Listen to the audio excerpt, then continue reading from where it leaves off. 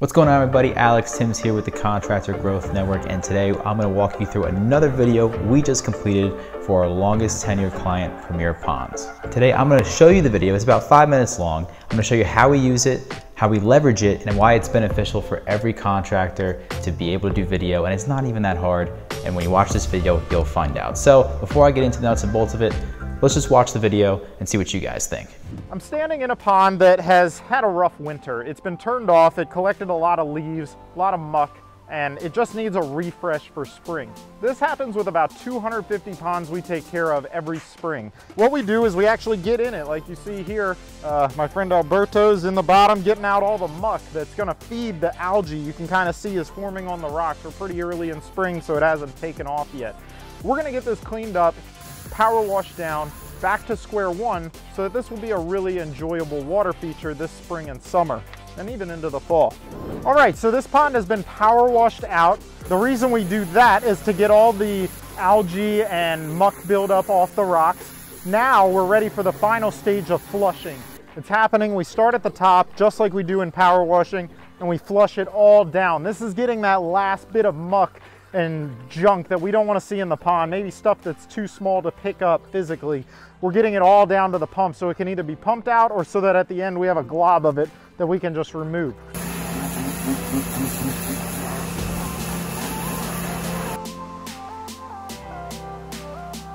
So one thing we try to do on our ponds is save all the pond water, but then on top of that, in this tub right here, we call it the 1500 because that's how many gallons it holds. We put the garden hose in it right away, so we actually end up holding more water than we need. And what we're gonna do for this final flush on this pond is throw one of our sump pumps in here and actually blast it down. That's gonna be way more effective than the garden hose, take way less time, and get the pond more clean, so check it out. So as you can see, TJ's actually using our big sump pump hose to flush out the stream. We're getting way more of the slop out from in between all the rocks with this force of water as opposed to a garden hose. So this is one of the benefits of saving a bunch of water in that 1500 gallon tub as we're cleaning the pond. He's making a lot of mess, a lot of noise, so I think I'm gonna get out of here.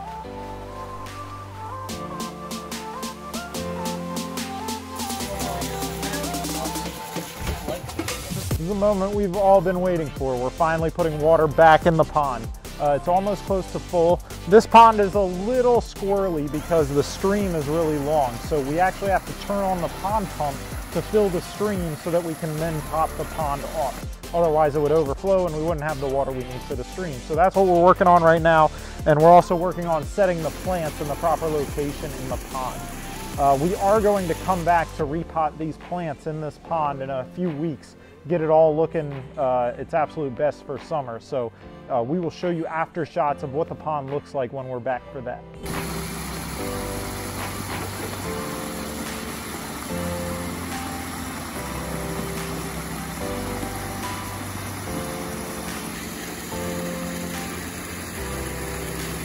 Hey, back out here in Bethesda, Maryland, it's a little wet today. That's why I'm in a poncho.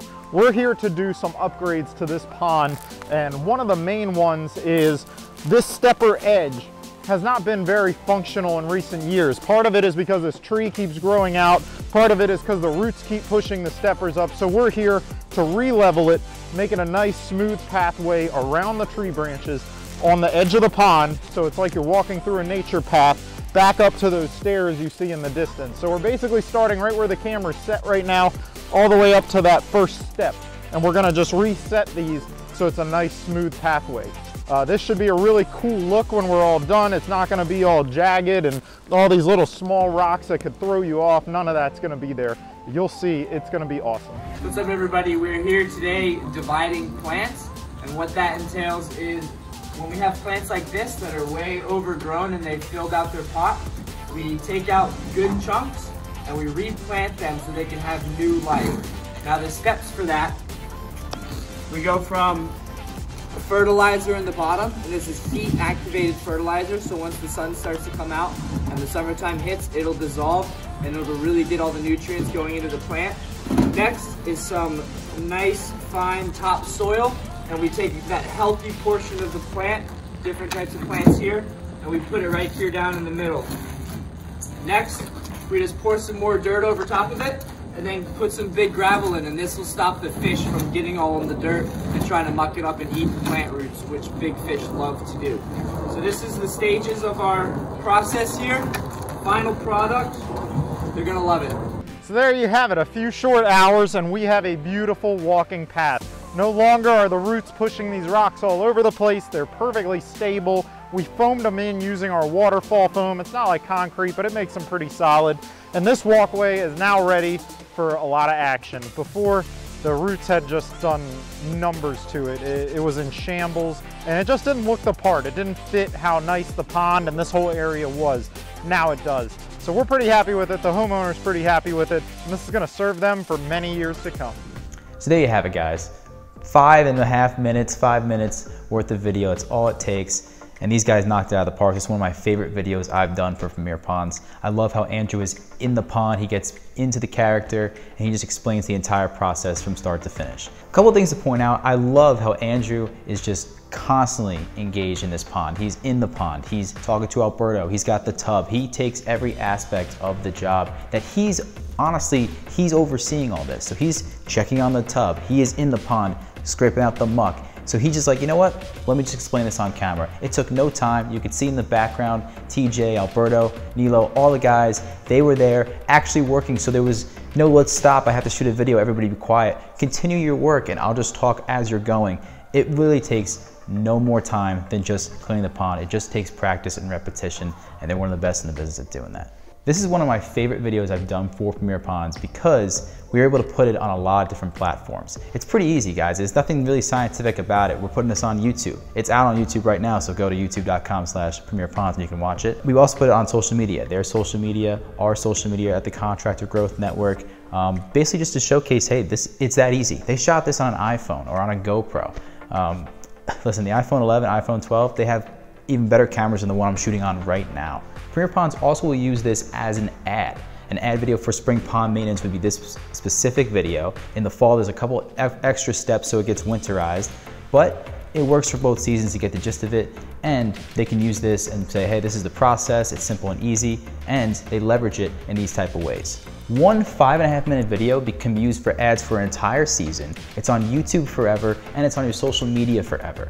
And in 2 years, if you hate it and you change your process up, you can always delete it from YouTube and social media and turn off the ads. It's that simple. But these 5.5 minutes of your time can make you thousands and thousands and thousands of dollars. So how does Premier Ponds and us at the Contractor Growth Network help leverage this video into actual dollars and cents?